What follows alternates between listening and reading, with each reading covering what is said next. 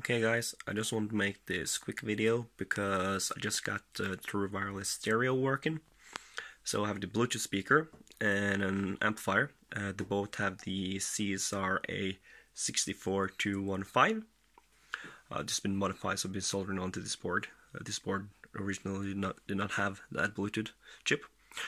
Anyway, so if you go over to the computer, basically the things that I found is we need these three to be checked out.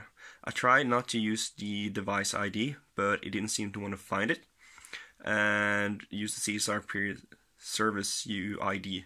I guess we can make, or you can make your own, but I tried that, but it didn't want to work. But that might also be because I had this one ticked off. Anyway, these three has to be taken on, and also, let's see, if we go down to true wireless stereo, and we can see I've chosen permanent. You have a couple of options, but this basically means that if when you connected it and you turn the device on and off, they will connect back together, or you can just have like temporary and stuff.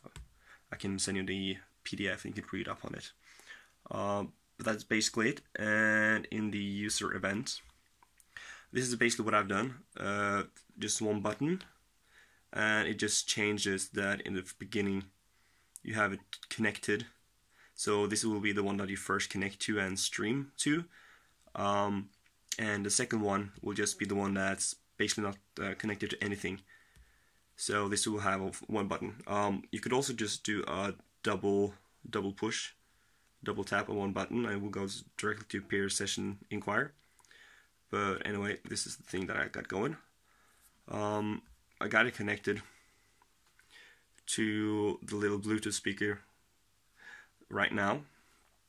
So if I press play, let's see.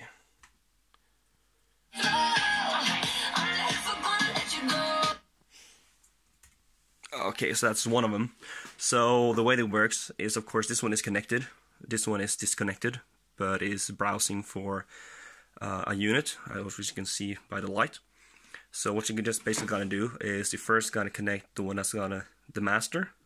So it's the master, and then we'll do the other one. So just two different type of noise of sound. So they should connect automatically. First time it actually was real quick, but oh, there we go. So now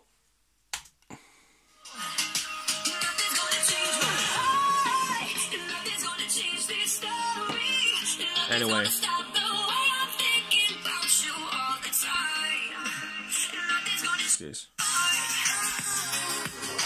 anyway, so they're both working.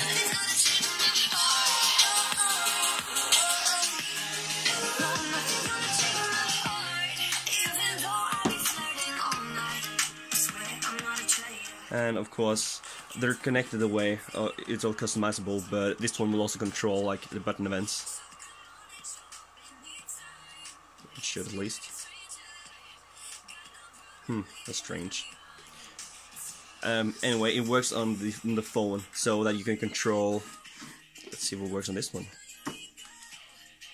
Yeah, well, it might be the computer because Spotify is running on the browser, but it works on the phone, so you can basically use the button events, and it will control both of them. And if you want to go out of it, the way it's set up right now is just, you just hold the button in for a couple seconds, and then disconnect and continue playing on the master. And that's it, guys. We got it working.